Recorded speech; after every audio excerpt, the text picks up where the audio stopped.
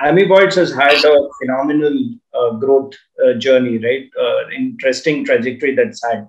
But I want you to just rewind and go back to the early days of Amoeboids and that first product, right? So always when they talk about something first, your first love, your first baby, and all that, it's always special, right? So what was the first product that came out of Amoeboids? And what is the story behind that, and some experiences that you want to share?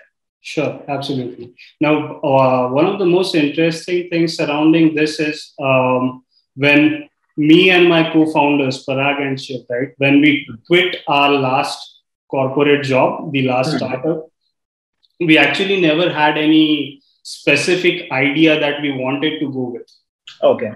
So we decided, let's just quit and then figure out what comes along. After that, obviously, one of the things that we wanted to ensure was that our product, the direction that we are taking, is commercially feasible.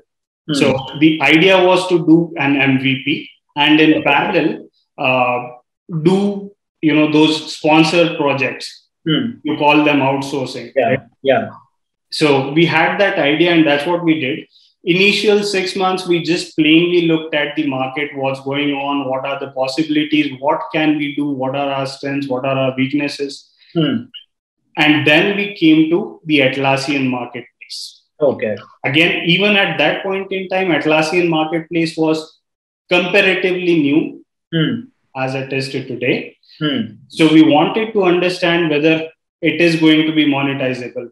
Taking external funding was definitely not an option at that point in time because we wanted a profitable organization. So that is when the Atlassian marketplace came on our radar. We launched a very simple app, Appraise for Employee Success. The app deals with, again, it comes from our own personal experiences in the past. All of us came from the software development background. And we wanted something that helped the software development folks to have sort of more open conversations with each other. Okay. And that's where the MVP, the minimum viable product of Appraise for Employee Success was launched. At that time, we only called it Appraise because we never knew we would turn this Appraise for Employee Success into a suite of apps, which is called Appraise today. Yeah. Now, as soon as we launched that app onto the marketplace, within a couple of days, we received a very positive feedback from a large organization's chief operating officer. Now, that immediately prompted us to start developing the app further. Okay.